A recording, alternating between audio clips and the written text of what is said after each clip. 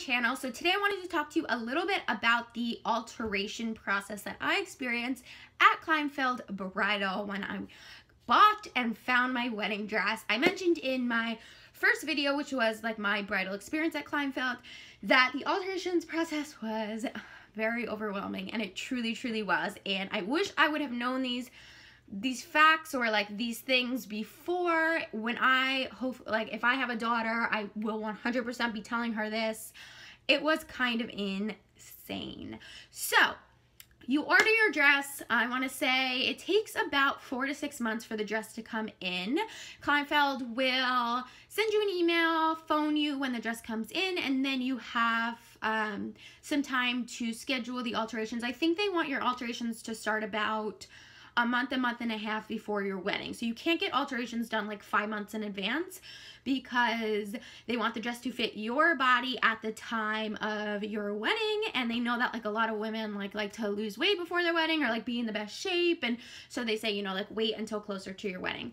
So my first alteration, the first alteration is always so exciting because you are trying on your dress for the first time again, and it's been like almost a year. For me it was like almost a year, and was trying it on, and it's brand new, and now it's like officially yours. You're not just trying on the sample. For the first fitting, I want to say I brought my maid of honor, my mom, and my maid of honor's mom, and we tried on the dress. It was so nice. It was like so fun, and you know, it's just such a nice reminder, because I think this goes for everyone. I mean, I don't want to speak for everyone, but personally, like, I don't know, you always have these like doubts in your mind after you get your wedding dress. You're like, oh no, was it the right one?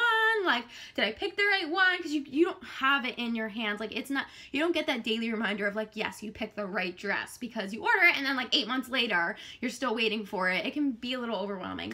So it was just, the first fitting was great. It was fantastic. I don't remember the alterations woman's name, but she was so sweet.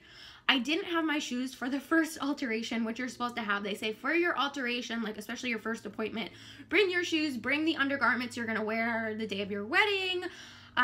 You can also bring like any jewelry if you have it, just to make sure like you have exactly the right fit. So didn't have my shoes. Like I pretty well didn't bring anything, but it was fine. My shoes at the time were like a little back ordered. I had them for my second alteration. So first alteration was fine. So my second appointment, I come in and my dress was cap sleeve. So she had to like bring it in a little bit around like my rib cage area, around my waist. And she had to take up the length, obviously, because I'm so short. And the sleeves were a little baggy. So I wanted the sleeves to be taken in a little bit so that they would be a little tighter. Now, okay, so I come in for the second alteration appointment with my mom. And now we're about 2 weeks away from the wedding, I want to say. And I try on the dress, and I notice that the alterations, the taking in of the waist, impacted the way the sleeves were sitting, and the taking in of the sleeves sort of caused this weird, almost like Cinderella. You know how Cinderella has the cap sleeves and they're tight here, but then they like pillow out here, like almost like 80s style? That's what my dress all of a sudden was. And I was like, this is not the dress I got. This is not the dress I signed up for. No. Like, oh my gosh, absolutely not. So the alterations woman was so sweet, but she was like, yeah, we took it in, but like, she was trying to also like explain to me that she didn't really take it in, that she had to because of like the way that this was getting a little bit tighter, but that like, that it was fine, that she wasn't seeing that sort of billowed out. And all I knew was like, oh my gosh, I hate this. We need to fix it. So of course I brought my shoes that time. So she said, okay, we'll fix the sleeves. We'll make them flatter. I just didn't want them to like be like billow like that. It was, just was so 80s to me, and like so Cinderella, that I was like, this can't be happening. So she was like, don't worry, like for your last fitting, they'll be fixed. The length of the dress will be fixed. All will be fine. Okay, fine. So we come in for the third and final fitting, which I believe was Wednesday. My wedding was on that Saturday.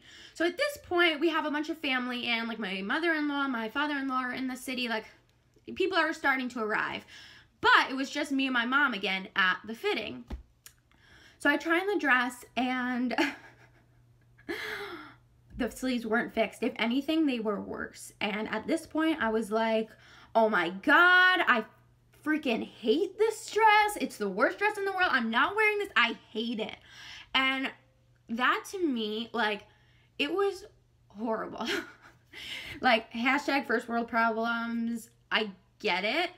But to all of a sudden try on your dress and be like, oh my gosh, this is not what I tried on originally. This is not what I like. Like, it's just so disheartening. And then the Alterations woman, again, she was like, there's nothing, you know, she was like, there's nothing that, like, there's something, this is how it was. This is how it was. And I was like, this is not, like, and I'm not a confrontational, aggressive person. And it's hard for me to stand up to myself, like, stand up for myself sometimes, or like in situations like this where I don't want to offend her and I don't want to offend the work she's done because she was so sweet and, like, you know, this is a lot of work. But at the same time, I was like, oh my God, I hate these sleeves. And at this point, the sleeves were the only thing that I hated. Like, everything else looked fine, but the way that the dress was hemmed and the way the dress was taken in, it was causing the sleeves to puff out more. And then the way that she was tightening the sleeves around my, like, bicep tricep area, it was, again, like, billowing the sleeves out more. And I was like, oh my goodness, like, I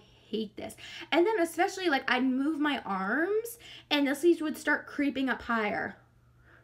So it almost started to look like I was wearing a muscle tee. Oh my goodness, it was terrible. So I said to her again, I was like, I hate this. Like, and she was like, okay, we'll try to fix it. We'll try to fix it.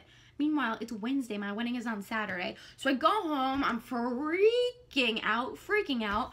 My mother-in-law, luckily, is, like, very good with, like, she's not a seamstress, but she, like, does a lot of quilting. She does a lot of sewing. So she was like, okay, listen, when you go pick up your dress, I think I was picking up my dress the next day, like Thursday or something, because they want to press it and steam it and then put it in a bag for you. And she was like, if you pick up your dress, we'll bring it back here. If you hate it, then I'll fix it. And then she was like, even if it's the day of your wedding and you put on your dress and you hate the sleeves, I'll try to fix it. So, like, that made me feel a little bit better. But then at the same time, I was like, you know what? Whatever. Like, I don't want to be stressed out about this, like, about the sleeves. Like, I know that on the day of it won't even matter.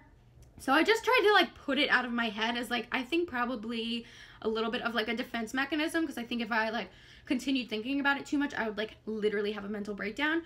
So I just kind of forgot about it. We got the damn dress, and so now comes the day of my wedding. I put on the dress, and luckily, I don't know if it was, like, the day of my wedding was, like, such a crazy, like, day, and I was just feeling so anxious. Like, it's your wedding day. Like, it's hard to even put into words what you're feeling, but you know, it's funny because, like, I was working out before my wedding, but I wasn't like, I need to drop 50 pounds. The day of my wedding, I swear I woke up and I was like 15 pounds lighter. I think it was just the stress and the anxiety of it all. And I think that was what eventually caused the sleeves on my dress to fall a little bit.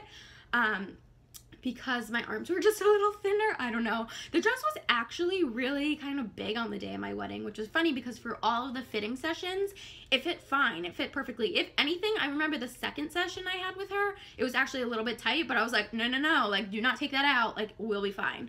And I was eating regularly, but I mean, when I get stressed and anxious, I lose weight. And so the day of my wedding, I woke up and I was like, whoa, like, I don't know what happened, but it was the stress, and I gained it all back, so it doesn't matter.